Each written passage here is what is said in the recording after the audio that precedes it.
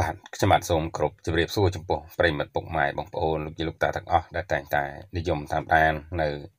ព័ត៌មាននិងចំណេះដឹងផ្សេងៗតាមរយៈបណ្ដាញសង្គម YouTube ទាំងអស់ជាទីគោរពរាប់អានបាទថ្ងៃនេះខ្ញុំបាទបានលើកយកនៅអត្ថបទព័ត៌មានមួយបាទដែលទាក់ទិនទៅនឹងកីឡាបាទដែលមានចំណងជើងថារំភើបដល់ស្រក់ទឹកភ្នែកបាទគឺវីរនារីសូនសៀវម៉ៃបានឈរគ្រប់ទង់ជាតិខ្មែរដែលខ្ពស់ជាងទង់ជាតិប្រទេសដទៃខណៈពេលកំពុងបំពាក់មេដាយបាទមេដាយមាសនឹងបានលើកទង់ជាតិខ្មែររត់ជុំវិញវេទិកាបង្ហាញទៅអន្តរជាតិឲ្យគេស្គាល់ខ្មែរយើងកាន់តែច្បាស់បាទយោងតាមក្រណី Facebook Page ជាផ្លូវការសម្ដេចតេជោហ៊ុនសែននាយករដ្ឋមន្ត្រីនៃប្រជាណាចក្រកម្ពុជាដែលការពីម្សិលមិញនេះបានមានការបញ្ជាក់លើកឡើងដោយមានខ្លឹមសារទាំងស្រុងថាកម្ពុជាសូមអបអរសាទរកីឡាករករណីសូនសៀវម៉ៃបាទកីឡាករនីសូនសៀវម៉ៃដណ្ដើមបានមេដាយមាសខណៈកីឡាករនីពីររូបទៀតដណ្ដើមបានត្រឹមប្រាក់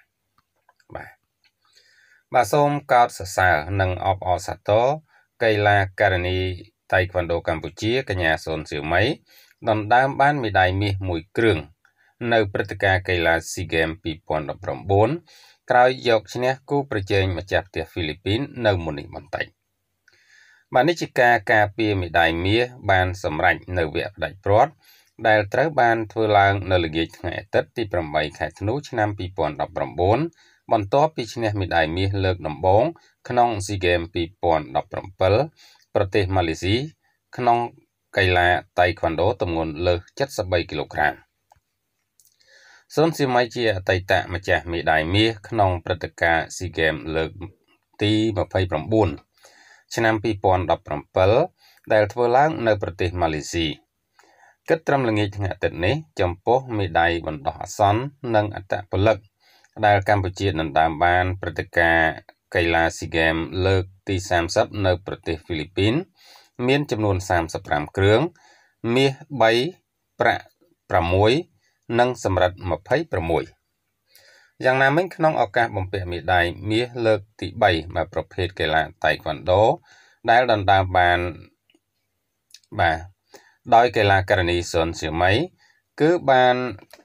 មានការគោរពទង់ជាតិនៃប្រជាណាចក្រកម្ពុជាផងដែរដែលនេះពិតជាមានមោទនភាពដ៏អស្ចារ្យបំផុតសម្រាប់ប្រទេសជាតិទាំងមូលលើឆាកអន្តរជាតិដែលទង់ជាតិខ្មែរស្ថិតនៅខ្ពស់ជាងគេនោះបាទគួរបញ្ជាក់ផងដែរថាព្រឹត្តិការណ៍ប្រកួតកីឡាដ៏ធំប្រចាំតំបន់អាស៊ាន SEA Games ដែលហ្វីលីពីនធ្វើជាម្ចាស់ផ្ទះឆ្នាំនេះត្រូវបានបើកការប្រកួតផ្លូវការនៅយប់ថ្ងៃទី30ខែវិច្ឆិកាឆ្នាំ2019នេះការប្រកួតកីឡា SEA Games ឆ្នាំនេះប្រព្រឹត្តទៅចាប់ពីថ្ងៃទី30ខែវិច្ឆិកាដល់ថ្ងៃទី11ខែធ្នូឆ្នាំ2019ហើយឆ្នាំនេះដែលអត្តពលិកជិត 6,000 នាក់ដែលមកពី11ប្រទេសចូលរួមពួកគេត្រូវបានប្រកួតប្រជែងលើ56ប្រភេទកីឡាខណៈកម្ពុជាបញ្ជូនអត្តពលិក31ប្រភេទកីឡាឲ្យចូលរួមបាទនេះគឺជាបាទមោទនភាពរបស់ជាតិយើងណាស់បាទដែលសូនសៀវម៉ៃបាទបានទទួលនៅបាទមេដាយមាសជាលើកទី2បាទ